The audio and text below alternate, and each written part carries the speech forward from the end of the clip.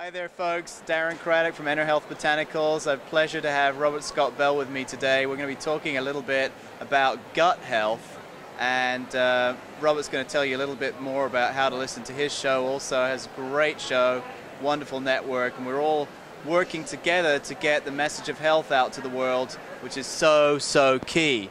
So, Robert, why is gut health so important? It's such a neglected topic, but it's starting to come to the fore. Unfortunately, people don't have all the right information. Yeah, well, it starts early on when we talk about the assault on the human body. Sorry about that, guys. Just want to fix the microphone for you. There we go. When we talk about the assault on the human body due to modern medicine's insistence that we can't survive childhood without vaccination. And of course, much of the gut damage that is done in initial childhood is coming from vaccines. And the antibiotics eventually hit it, but the vaccines are the starting point. But most of the focal point on vaccines have been about the brain and neurological damage that's done. And that is true, but it's usually secondary or tertiary to the gut damage that happens. So you have this epithelial lining in the gut, just like we have skin, and it's an epithelial tissue. You now have damage to that epithelial lining, including the little villi that are critical for absorbing the micronutrients, as well as the lining itself to being a hospitable place for the microflora, the good probiotics we talk about, the microflora to inhabit, and that is really allowing us to digest and assimilate nutrients, as well as protect ourselves from a microbial assault, even viral assault, or any kind of immune assault, because the seat of much of the immune system is in the gut. So we don't want to overlook gut health as a primary means by which we can restore, let's say, some physiological sanity, as well as absorbing all the good things that we're learning about, and of course even the great food here at EnerFood. I mean, my goodness, if we have people that are loaded with inflammation, gut inflammation, they may have only a limited ability to absorb even the greatest stuff on the planet. So that's why I'm talking so emphatically about how do we restore gut integrity, not just flora, but the lining itself. Right. Now, part of that from my experience is nutrition. You've got to nourish the body, but like you're saying, you've got to make sure that the body can actually take those nutrients in, and then in addition, you've got to minimize inflammation. Right. And there's so many factors out there that are causing the inflammation, yes. So you can take the best supplements under the sun. If you don't minimize inflammation, your gut's going to remain inflamed, right. And then things get into the bloodstream that should never get into the bloodstream, which also brings on the whole autoimmune problem that we've talked about in the past. So what are the main things that you're seeing? I mean, obviously we have our diet, yes, but what are other major things you're seeing that are causing the inflammation in the gut in our current world situation? Well, the causation factors, of course, coming back bottom line to modern medicine, but modern agricultural practices, when we talk about pesticides, herbicides, fungicides, additives, preservatives, colorings, flavorings, all of these things don't belong in the gut. When they come into contact with our gut tissue and even the microflora, we end up having inflammatory responses or an outright killing, if you will, damaging or killing of our cells. And in that context, we've got to look at cleaning up our act. But at the point of starting, for many Americans, many people in the West, they have such gut damage, whether it be irritable bowel syndrome or disease, leaky gut, colitis, Crohn's. So many of these gastrointestinal diseases have become quite chronic. So it's really made something that's bad initially going from acute phase to chronic phase inflammation. So my recovery, because this is my story, my recovery was because I learned of homeopathic medicine, quite honestly. It was energy that was healing matter, really. I was like blown away by its ability, because here we are relying on good quality food, which is material, through digestion, breaking down those materials into ever smaller amounts before they're released into energy, which is metabolism, which is like when people are out of, let's say they're tired and run down, they don't say I'm out of molecules. Right? I'm out of energy. And so how do we utilize energy? Well, we have to break down matter and release it into that energetic form. So for me, utilizing the energetic healing methods that are available to us to enhance the function, the recovery, the integrity of tissue, along with all the botanicals, medicinals. I utilize silver hydrosol because silver stimulates stem cell production locally, while simultaneously reducing inflammation of epithelial tissue, or any tissue that is subject to chronic inflammation. And people don't look at these minerals and metals in this way. I'm not advocating using mercury, but silver as a trace element has many medicinal properties used appropriately. So when we do that with energy, with certain trace elements, silica is a very big one. We repair the connective tissue, we restore integrity, and then if you do take a good quality probiotic or a prebiotic combination, it will actually get into the gut and inhabit, as opposed to like a lot of people now taking it and just goes right through. But it's a good product, and it may very well be, but the inflammation is blocking the situation so that it can inhabit and restore the integrity we want to. So we look at holistic healing. It's about the energy and the matter. We can't ignore either, and that's I guess the big role here, so we can utilize the benefits that we have.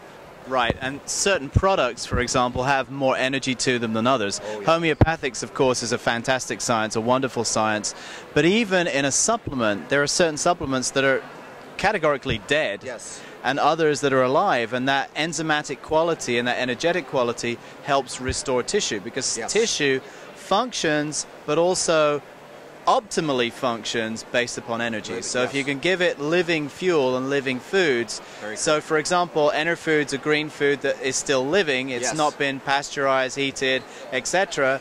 If you take raw juice rather than cooking your vegetables, it's got a lot more energy to it. If you eat a salad, it's got a lot more energy to it. A lot of people, unfortunately, with gut problems have a real issue with anything that's got fiber in it. Yes. Soluble fiber, not so much, but insoluble fiber is a real issue. Yeah. And it's astonishing how many people are dealing with Crohn's, colitis, irritable bowel syndrome, and many people don't think they have it, don't know they have it, but they just say, oh, my tummy hurts, my gut hurts, my belly hurts, if I eat this, my belly hurts. One of the things I've found is educating people about what foods cause that inflammation, really ultimately helping them become conscious of what they're putting in that's doing the damage, and it's a little different for each person. For example, some of the major allergens like corn, like wheat, like soy are allergenic for almost everybody, but there are others that may be allergenic for some people and not for others. Could you speak a little bit about that? Yeah, we talk about pro-inflammatory foods, and there are lists of them. It's not really a difficult thing to understand. Some of those you already listed, but a lot of these foods that are pro-inflammatory may or may not be inflammatory in a person until they know, for instance, like what you said, are they dealing with gut inflammation? Because when I repair the gut, suddenly they can eat foods they couldn't eat before, right? Absolutely. Now, I don't have them go back on GMO foods, right, or dead foods, right? It was funny, we had Mike Adams coming in by Skype today from the Health Freedom Expo where we're recording this, and he was talking about it's weird how our government regulators or protectors, they endorse dead food, right? We must have dead food, and anybody eats living food like raw milk. That's the danger. Living food's a danger, but dead food is safe. Of course, you want to die younger, eat dead food. But maybe that's the thing. And he had said this. He said, maybe if we had them eat the food that they promote, that would be like a Darwinian self-selection. They'd select themselves right out of the gene pool, but leave us alone. I mean, we just want to do the living food that we have here.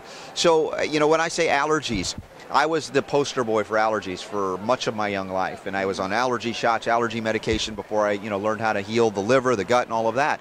Got rid of my allergies, and now I could eat food that I couldn't eat before. I mean, the good quality of it, too. So when we talk about allergies, we got to realize that it's not the allergen that's the cause of the allergies. It's like that's a trigger, it's a symptom, it's an end-stage thing, but the reason you're overreacting is due to what we've already talked about, the gut inflammation, the malabsorption, the macromolecules entering the bloodstream, creating the hyperimmune, hyperhistaminic responses, and then autoimmune responses.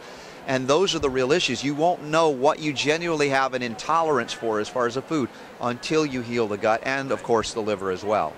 Yeah, that's a very interesting concept, because most people think, oh, I'm allergic to this, but they don't realize it's because the state of their gut is so bad. Yeah, very bad. But at the same time, my understanding, if I look at the gross increase in gut health problems or gut problems over the last 10-15 years, Yes. you can almost parallel the graphs with the introduction of genetically modified organisms. Oh. And it's something, we're going to talk extensively about, but I'd like you to just share your information, your understanding of that. I know that in all the tests I've seen that are third-party tests, of course, Yes. not industry-based tests, and Yes. that's a problem in itself, have shown categorically that kidney lesions, intestinal lesions, liver lesions are a direct result of the direct result of the ingestion of GM foods. That's right. Well, you know, when I had my allergies much of my young life, it was prior to the introduction, or let's say official declared introduction of the GM food. So it isn't that allergies didn't exist. We don't want to say that. But the reality is, yes, we've seen an exponential increase in not only allergies,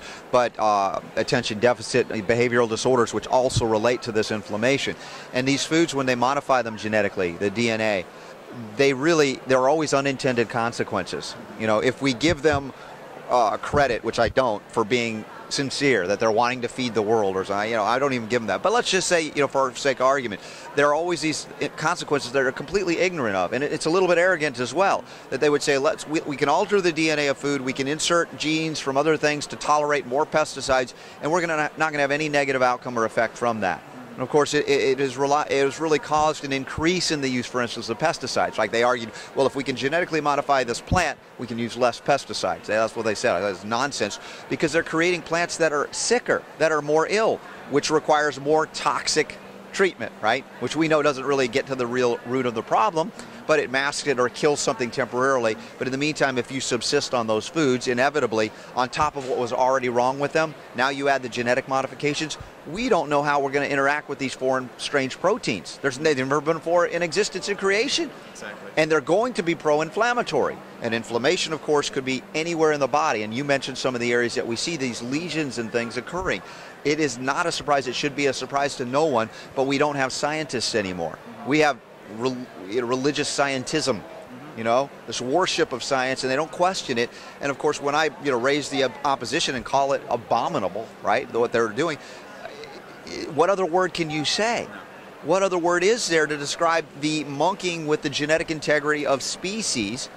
And it's not like cross or let's say breeding strengths into plants over generations, which farmers have been doing forever, and that's different. But going in there and splicing, cutting out genes and putting them in like that, that is something that is horrific, and it always ends up in disaster, although we don't have a lot of recorded history going back to the time when evidently, and I've read that this has been done before with equally bad results. But the human species is seemingly loath to learn from our mistakes of the past. Thankfully, we're here at a place where we can actually speak freely and truthfully about this, so hopefully people will recognize how dangerous it is. Right, absolutely. Listeners out there, one thing I do want to categorically emphasize here is we're not against science. We think science is wonderful, true science. Unfortunately, the majority of science is really, I guess, in the pocket of industry nowadays. Especially with regards to agriculture, regards to seeds, patents. I interviewed Michael Murphy on my show on Wednesday of this week, and he talked about 2009, there was a patent granted to a particular agricultural company for seeds that resist aluminum. And of course they're spraying tons and tons of aluminum in the air with chemtrails, so this is something that's going on. There's a lot to talk about. Robert and I just had a short little time to talk today, and I'm sure Robert will be on the show soon. But please do tune in to Robert's show. I'm going to give the mic back to Robert so he can tell you how to listen to his show. This is a combined effort, folks. We're all working together to get the knowledge out to you, the public, so you can make healthier choices and create health in your life. So Robert, please tell them about your show. Sure. And how they can listen to some of your information. So if you want to learn more, just go to my website at robertscottbell.com. That'll link through to the shows that I do 6 days a week, Sundays on GCN, and Monday through Friday through naturalnewsradio.com. That's with Mike Adams and Natural News. And we are literally rocking the health world, all of us together in this. And we can't get enough of this information out here. That's why we want to do it 24/7. So tell your friends. If you think they know about us yet, they probably don't. Don't assume it. A lot more people need to learn about this message, and we're here to deliver it. Thank you so much, Robert. Have you on the show soon. Good to see you. Thank you. You too.